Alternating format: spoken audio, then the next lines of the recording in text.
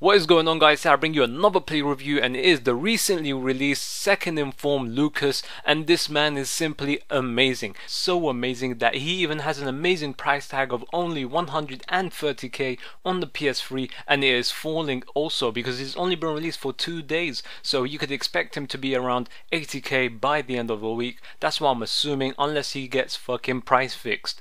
Anyway, moving on to his awesome pace, because it's just too damn good. To give you a brief idea of how fast he actually is a bit slower than Nilmar, so he is pretty fast, to be honest with you guys, and he can play in 3 different positions.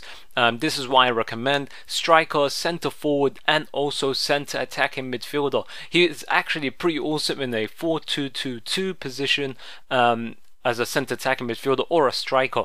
Anyway, moving on, he also has 5-star skills, and the biggest and the most awesome attribute about him is his amazing dribbling. I mean, seriously amazing. He is so dangerous in the penalty area because of how close the ball is to his feet. He can pass defenders. You can mess around with the goalkeeper because it's so easy to do so. The goalkeeper will be so close to you, but you could still pass the keeper and score, and or just walk it into the net. I've done this so many times, and you will see this in the videos.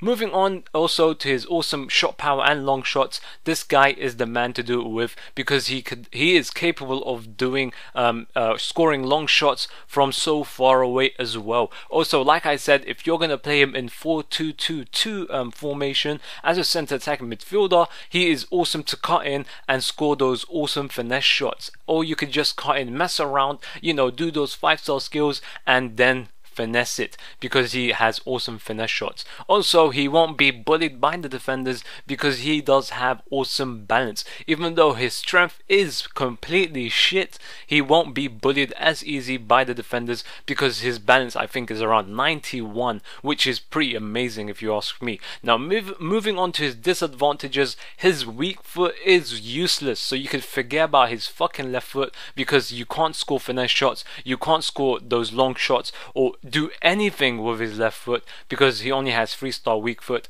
and it really shows on the pitch.